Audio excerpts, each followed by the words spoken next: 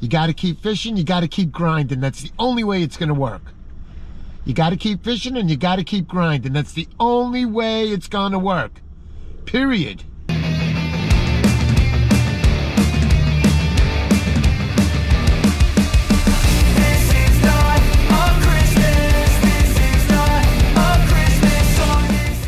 Fishing chance, I'm out here again. Get out here now. Freaking awesome. Gotta love it over here. Fishing a nice area, get your passes, get your permits, get everything you need. Get your freshwater license, get your marine license. But get out here. It's been great, man. It's been a great season down here. I haven't been here.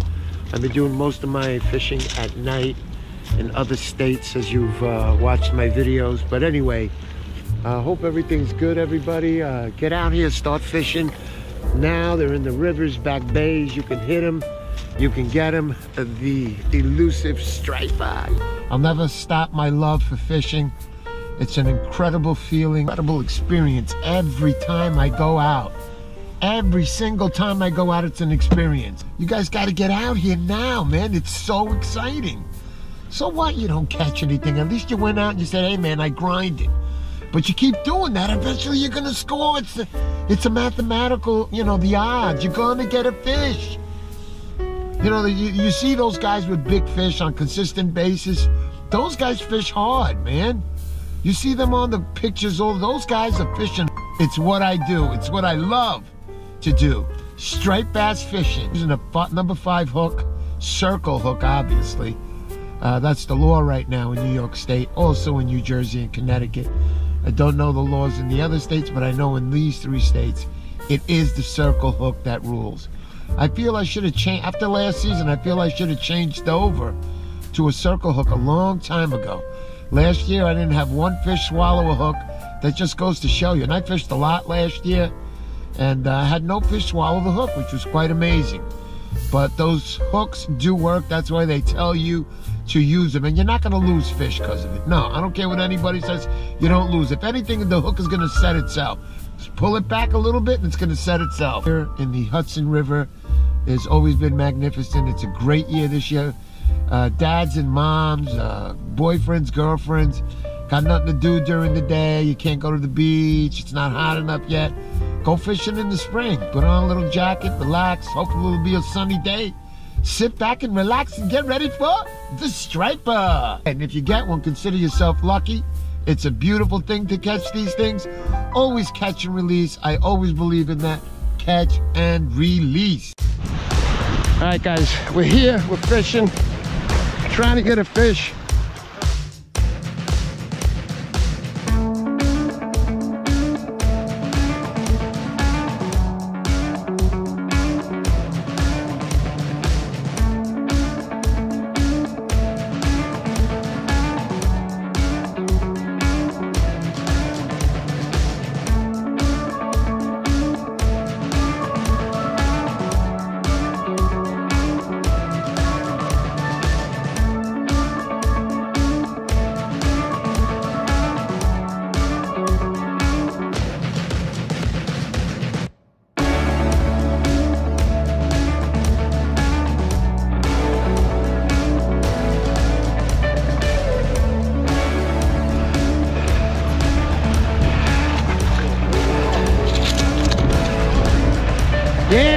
Yeah. Not in your pocket.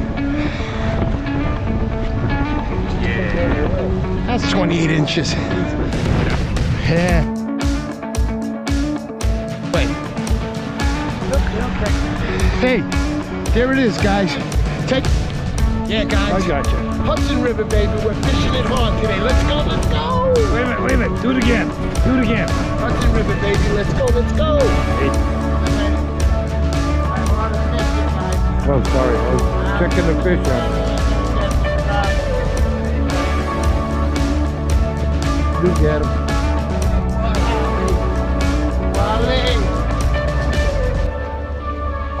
There he is, catching the big, beautiful stripers. The master.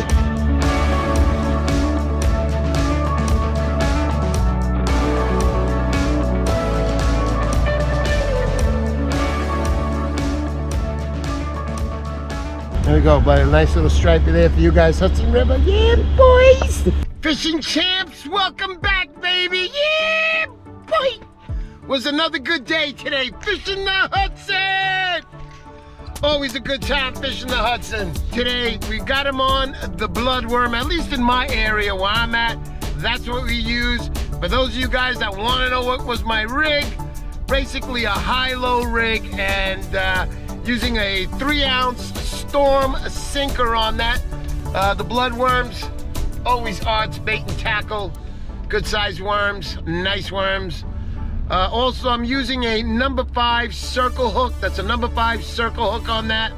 Obviously, you guys know already, if you're going to be bait fishing out there, any kind of bait fishing, you've got to use the circle hooks. Other than that, fishing champs was another good day. Lots of people fishing down there today.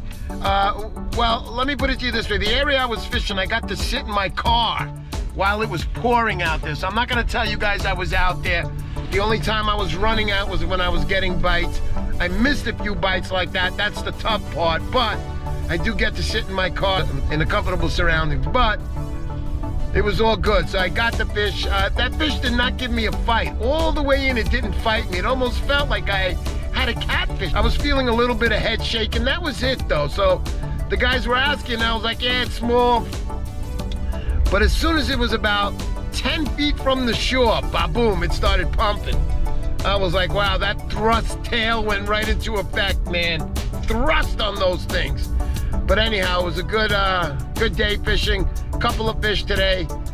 Biggest one, you saw it. It was about anywhere between 30 to 28 inches, and the poundage was definite over 10 pounds, that's for sure. It was a nice little fat little baby mama.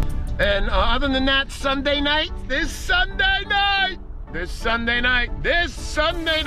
7 p.m. live, coming from the studios of Mr. Poseidon and his lovely wife, Mrs. P.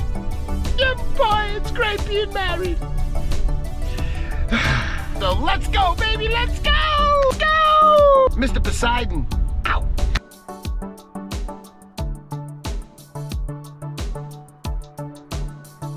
You know, I'm sitting here right now. I'm saying, all right, I got a chance at a 50. Every single time you're staring at that rod. Could it be that big fish right now?